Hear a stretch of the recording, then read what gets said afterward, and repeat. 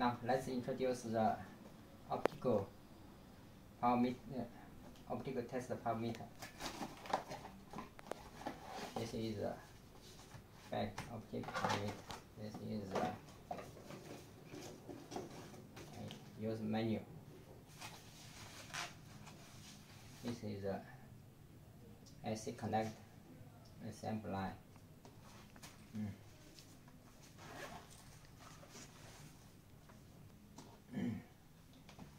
Optical power meter.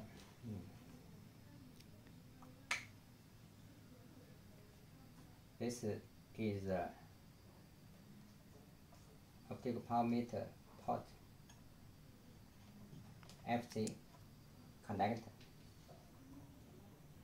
The port is for VLF port, which is for the wish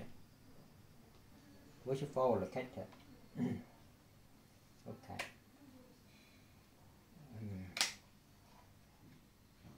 This is a rear panel. Here is for the battery. Before using it, we must to install the battery first. This is for the negative. This is for the positive. Okay. Let's turn on the power switch. Panel. The button is for the wavelength. We press it, it will select the different wavelengths. The button is for the dBm and the W unit select. Now the W and W unit. Press again, it becomes the dBm. Okay, we generally use the dBm. The button is for the VLF function. When we press it, the VLF function is open. When we press it again, it becomes the blink mode. Okay, it's closed now.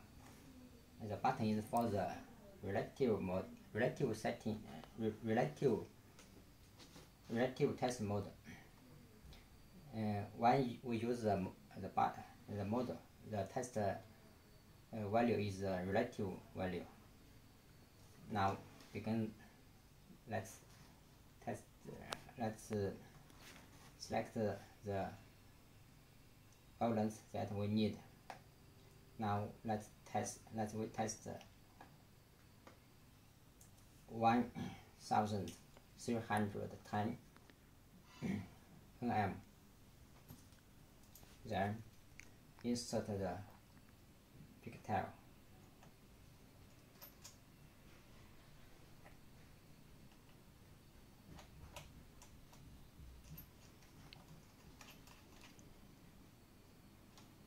Now the value is optical power meter power.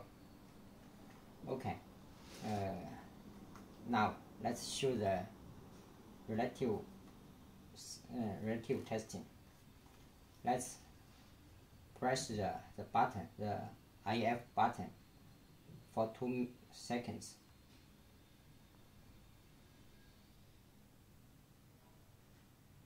We press the button for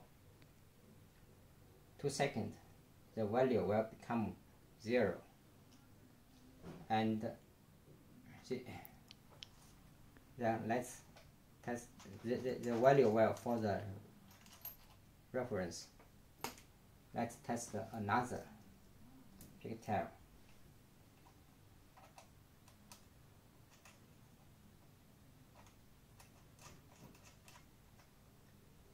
Now the value is 1.77 dB, which means the value is bigger than the last one, which is bigger 107 dBm.